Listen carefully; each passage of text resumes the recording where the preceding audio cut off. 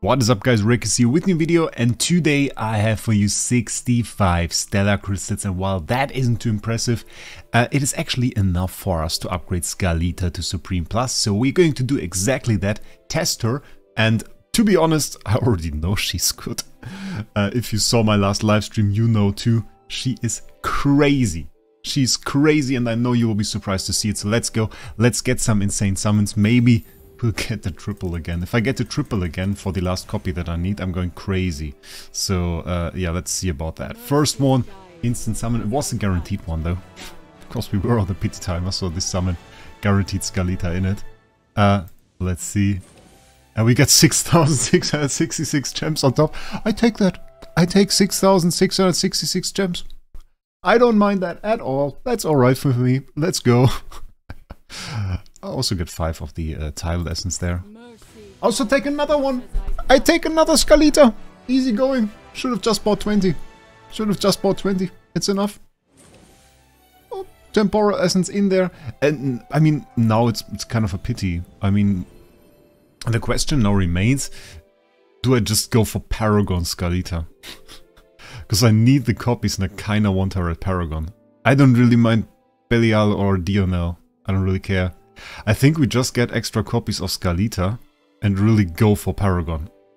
Because that's crazy on her. That's really crazy, I saw that. Let's get extra Scarlita copies. Because we are basically a Paragon. The only thing, the reason we did not do that is because I just didn't wanna do more summons, because that enables pop-up packs, and then we get pop-up packs, and I kinda wanna buy those, and I didn't want to spend that much this month. So, I think we're just going to continue. I'm going to get her to Paragon 1. So I get the copies for that and get her to Paragon 1 later. I think that's going to be good. Oh, okay, that is like a 0.5% chance for the 5 temporal essence, and we got 3,000 gems on top. Let's take a little look at that. So that was also a dazzling stone. So we are at the 0.5% chance there, and we have 0.5% chance for 3,000 diamonds. You use the math on that and tell me if that is crazy. I'm pretty sure it is. I'm pretty sure that was more unlikely than 3 copies of her in one pull. Yeah, and then we get unlucky here. But 5 title essence 3 times is also kinda alright. No, we continue. And we get another copy. I like to see that. Okay, I think we need 4 for Paragon 1. So we need like 3 more. We obviously can't get the double. But still, we got another one. Let's continue. And that's sadly it, unless we go for the single ones. Ah, let's do the single ones. Let's do the single ones. Maybe we get one. Quick clicking here.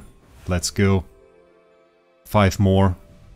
But that's a good amount of copies there, and I think we are rather lucky. Don't remind me today. That was kind of annoying.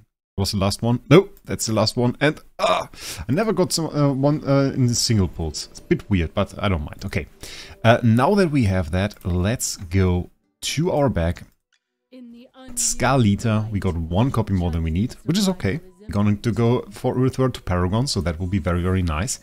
And we get an insane ability here. The insane ability is that she goes into the air at the beginning of the fight. And during that time when she's in the air, she basically gives your heroes shields. And those shields are pretty strong, are pretty good. But now she also increases the allied heroes' fist def and magic def by 50% of her own fist def and magic def. And her fist def and magic def is particularly high. So it is actually very, very nice. There we go. Supreme Plus here for the Scarlita. Very, very great. We got the weapon to +10, and that is important. That is important. That is something I'm going to show you now. Because this weapon is actually insane. I want to upgrade her to +15. I'm not exactly sure if we can do that right now. But first of all, the basic effect is you deal true damage if there are 4 surviving non-summoned allies other than herself on the battlefield. So true damage in general, very, very good. Helps us deal damage even against heroes with high defenses, so that is very, very nice. If you upgrade to +5, that gets lowered to 3 surviving non-summoned allies, so 1 of them can die. Makes it a bit easier. And then you get the crazy one, and that is the Haymaker. That is like the ability that you really want. Scarlita's skills knock the non-boss enemies with HP lower than 180% and HP ratio below 20% out of the battlefield. The enemies sent out of combat this way cannot return and is considered defeated. And I think you will have to see that to know what I mean. So let's go for some testing now. The main problem we have is I'm a bit overpowered for AFK stages right now. And she needs 15 seconds to actually come to the battlefield. So at that point, we kind of need to drag out the fight a little bit. The idea I had was to go with something like this. So that we go with Scarlita and we go with basically the full healer comp. And that should give us 15 seconds to actually, for her to actually come down. So let's see if that works out. We also need 4 enemies to survive, because the other thought I had was trying like Damien. And just putting her together with Damien there. But if there is nobody left on the board that she can buff, she actually immediately comes down. So she immediately ends that mode, comes down on the board and starts hitting enemies. There we saw her weapon. We actually just nuked them straight off the map, which is a great ability, by the way, if you fight something like Torrent, because no, there is no revive from that. That is just straight off the map. Goodbye. You're gone. And I love her design of her abilities. Yeah, so that was actually a fine display of her abilities, I would say. The disadvantage of all of that is really in those 15 seconds. It is in those 15 seconds, and I can basically show that in PvP for you. While she is a great asset for PvP, you can quickly lose a fight just because you had those 15 seconds in which she wasn't on the board to affect the fight in any meaningful way. Let's attack this guy. And I think the lineup like this is alright. We took Damien out of this lineup and put Scarlita in there. I saw sometimes when people put Thorin or replace Arden. That is also an option. We should, however, definitely take the Valamark on our Iron, because he's protected by Thorin, so that is pretty good. Advantage of her here, faction bonus. We get a bigger faction bonus actually. Either the Graveborn one or the Forest one. Well, compared to Damien, not really, because Damien also gave us that faction bonus, so yeah. Let's see how that turns out. We first activate our Iron, then our Scarlita goes into the air, starts giving out shields to our Thorin, who's now super tanky. And now we wait if we can nuke this guy. Sometimes you get to second ult on Thorin before you get her to enter the battle even. And here she nearly died. Do you see that? She nearly died. I don't think she even did her ult. So that is something that I noticed. And then the impact she has on the fight is rather limited. Because we have 79k damage here. That is not good. That is really not good. On the other hand, if she enters the fight later on, hits the Thorin, nukes that Thorin from the board, that can be very, very good. But even at that investment, sometimes faster strategies can be more promising. So that is something to keep in mind when you use her. And it all really depends on the enemy that you fight. If he's very strong, maybe you will have more ample amounts of time to actually do something against him. We can try her in Dream Realm as well. Though I don't have a specific Dream Realm team that we can use her. We have Odie here. I mean, we can certainly try something like that and then maybe put in Scarlita. Is that a faction? Do we have faction bonus? We have faction bonus, because we have a Celestial and a Hypogene hero in here.